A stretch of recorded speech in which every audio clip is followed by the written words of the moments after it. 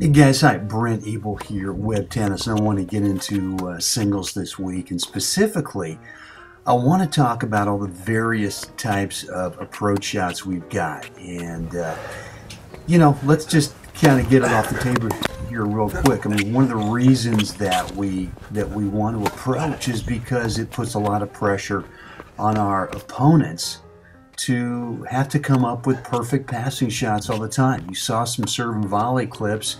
Here's a short ball that you can, come in behind, play an approach shot.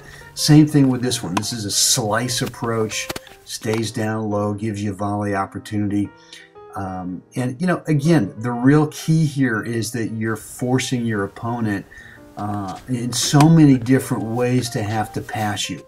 And yeah, from time to time you're going to get passed, but the reality is that you're going to win a majority of these points individually, but you're also going to put a ton of pressure on your opponent to have to, not give you anything short. On these little second serve, chip and charge kind of drop shots, you're going to get some double faults.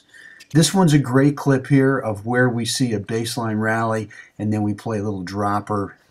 Ken Koch plays a little drop shot as the approach. And this is another common example where we don't really, I think, take enough advantage, where we get someone pulled wide and then we rob them of their time. And one of my favorites is the loop approach.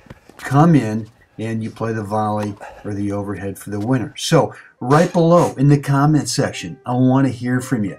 Which one of the various drop shots do you wish was really a much better part of your game? Let me know below. Have a great day.